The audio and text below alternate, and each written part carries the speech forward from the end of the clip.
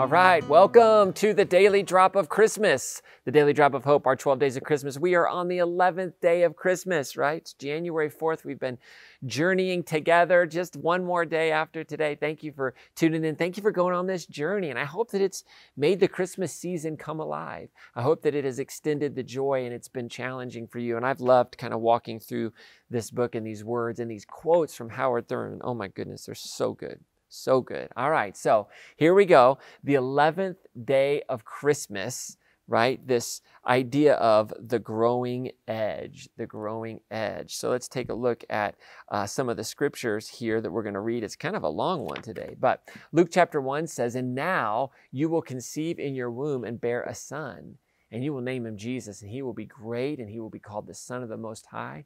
And the Lord God will give to him the throne of his ancestor David. He will reign over the house of Jacob forever, and of his kingdom there will be no end." And Mary said to the angel, "How can this be, since I'm a virgin?" The angel said to her, "The Holy Spirit will come upon you, and the power of the Most High will overshadow you. Therefore, the child to be born will be holy. He will be called Son of God. And now your relative Elizabeth, in her old age, has also conceived a son. And this is the 6th month for her who was said to be barren. For nothing will be impossible with God." Then Mary said, "Here am I, the servant of the Lord. Let it be with me according to your word." Then the angel departed from her. Here's what Howard Thurman says. This is so good. It's a little long, but it's just so good. You might want to read along, but it says, "Look well to the growing edge. All around us, worlds are dying and new worlds are being born. All around us, life is dying and life is being born. The fruit ripens on the tree. The roots are silently at work in the darkness of the earth against a time when there shall be new leaves, fresh blossoms, green fruit. Such is the growing edge. It is the extra breath from the exhausted lung. The one more thing to try when all else has failed. The upward reach of life when weariness closes in upon all endeavor. This is the basis of hope in moments of despair, the incentive to carry on when times are out of joint and people have lost their reason, the source of confidence when worlds crash and dreams turn into ash. The birth of the child, this life. It is life's most dramatic answer to death. This is the growing edge incarnate. Look well to the growing edge." Oh, it's so good. So good. Dr. Epperly says, God says, "Behold, I do a new thing." Right? This new thing that God seeks often occurs in times where we feel disrupted, right? When the familiar world has collapsed around us, the future is in doubt, the days are growing shorter, and we wonder if darkness will swallow the night, right? This new thing that's being born in our lives, it comes out of the hidden womb in the dark soil, right? God's new thing is the vision of something far bigger than we can imagine. It's a hovering possibility, and it challenges the world. It challenges the world just as it is. It's this moral arc toward which history bends, filling us with divine restlessness, right? That we're just not content. We can't allow things to stay. And we're inspired to go on this journey, this quest of Christmas, to bring about a world that embraces God's vision of shalom, of peace, of wholeness. Robert Kennedy once asserted, "There are those that look at things the way they are and ask why. I dream of things that never were and ask why not."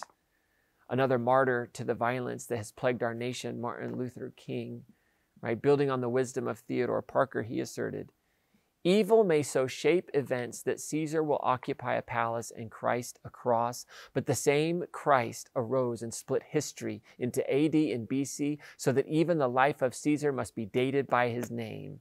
Yes, the arc of the moral universe is long, but it bends towards justice." It bends towards justice. Christmas really is this impossible dream of what could be, is not yet achieved, but what we're working towards. It's the dream of the lion and the lamb laying down together, of swords being turned into gardening tools, of the wealthy sacrificing of themselves for the poor, of the powerful initiating new policies for the well-being of today's children and children unborn, even to the 7th generation. You know, without this dream that this could actually be true, without impossibilities that challenge the weariness of our realistic lives, we'd be content with a world of violence and hate and prejudice and poverty. Without this dream, bullying, racist comments, and hate crimes, they would just be seen as normal, not violations of what is best in humankind, not violations of what is possible. Without this dream, infidelity would be just the norm, and faithfulness an aberration. But God does have a dream. This dream of shalom, of peace, it emerges when we least think about it, when we least expect it, when we think that the powers of darkness are winning. God calls us into this dream, right? God calls us into this world, this realm of peacemaking. And God's dream inspires our dreams of a new earth, right? This new earth that mirrors heaven. In the words of Martin Luther King, whose vision of America reflected Thurman's, right?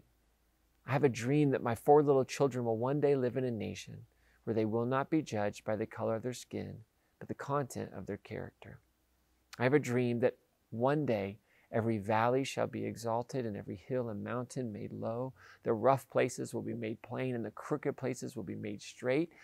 And the glory of the Lord shall be revealed and all flesh shall see it together.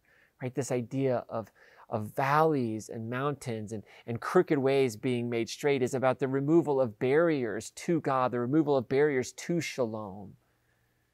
And this baby Jesus, right? This baby Jesus changes everything. Right, a baby in and of itself, right? It's this idea of hope. Life can be more beautiful, that life can be more loving, that even the humblest environments, in those moments, angels sing. This is the season. For those of us that call ourselves Christian, it's the season. It's the baby Jesus season. But this baby Jesus has to constantly be born into our lives. We have to constantly recognize Jesus being born in us, blessing us so that we might go and be a blessing to the world. So you see, Christmas, it has to be about tomorrow as well as today, right? It's God's dream becoming our dream. It's about God's child becoming our child. Look well to the growing edges. Listen to this. What can I give him, poor as I am? If I were a shepherd, I would bring a lamb. If I were a wise man, I would do my part. Yet what I can, I give him. I give him my heart. That is the invitation. So thanks for being a part of the Daily Drop of Hope today. We are rounding the corner here. I hope you're enjoying it. I hope you're following along. I hope you're taking time to read through, meditate, go through that prayer, light candles, all the good stuff. All right. I will see you tomorrow for the 12th day of Christmas.